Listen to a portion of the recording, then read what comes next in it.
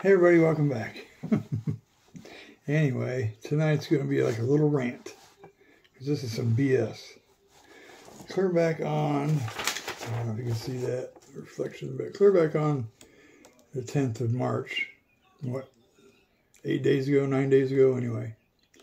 I ordered this part through, you see the name there, Parts Geek. Anyway, I ordered the part, paid through PayPal.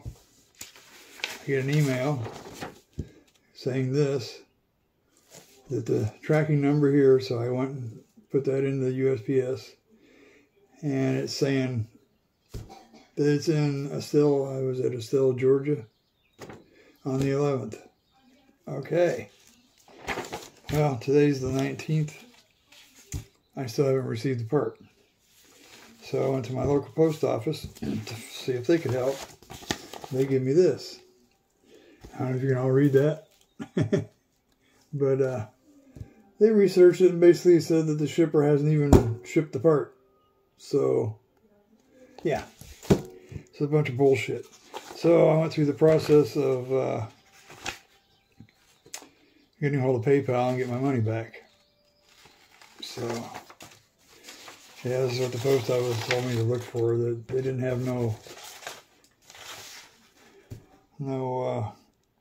scanner ID number, so it wasn't even scanned. So therefore, the shipper never even took it to the post office. But yet, somehow, it was at the facility in Estelle, Georgia. So that's where I'm at. I still haven't received the part. Nobody knows where the part's at other than Parts Geek. They won't answer the phone. I've called them 4 or 5 times now. Keep leaving a message. Nobody calls me back. So you know what? Fuck Parts Geek. Sorry about that. I'm going to have to edit that. I got kind of heated. Anyway, it pisses me off. I order a damn part from supposedly a respectable place and get treated like that. So just FYI for anybody else out there thinking that they want to order some parts from this so-called Parts Geek cheap-ass shit. Yeah, they don't know how to ship stuff, evidently.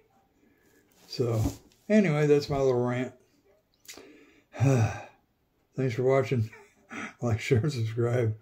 I'll give you an update on that. Anyway, try and save a little cash and you get stabbed in the ass. So here you go. Thanks for watching again. Like, share, and subscribe. Leave a comment. Catch you next time. Bye-bye.